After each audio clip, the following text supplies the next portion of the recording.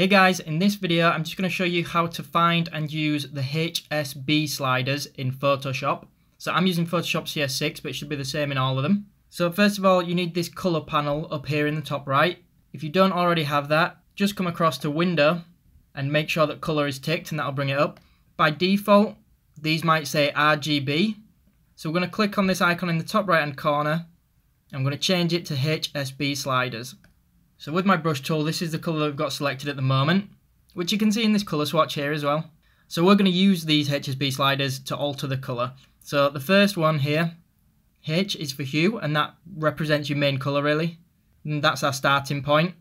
So you can see I can click and drag this and it changes the colour in the colour swatch. So that's a very simple way to change the colour.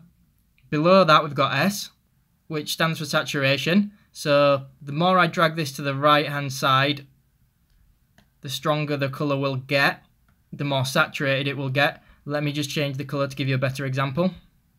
So this is a blue with a medium saturation. Then if I turn the saturation up to full, and if I turn it right down, you can see it goes completely grey. So I think of this as the saturation is almost the strength of the colour, the vibrancy. If you bring it all the way down, it greys it out and there is no colour to it. And last of all, we've got brightness. So it's pretty self-explanatory. If we turn this up to the left, it includes more black. And if we take it to the right-hand side, it gets lighter in colour. So that's it. That's the really simple way to use the HSB sliders. And last of all, one thing I want to quickly touch on is if this is our colour at the current brightness, if I turn the brightness towards black, self-explanatory, if I turn it all the way to the lightest it'll go, this is what we get.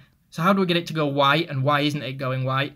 And we have to go back to our saturation slider and turn that down up here.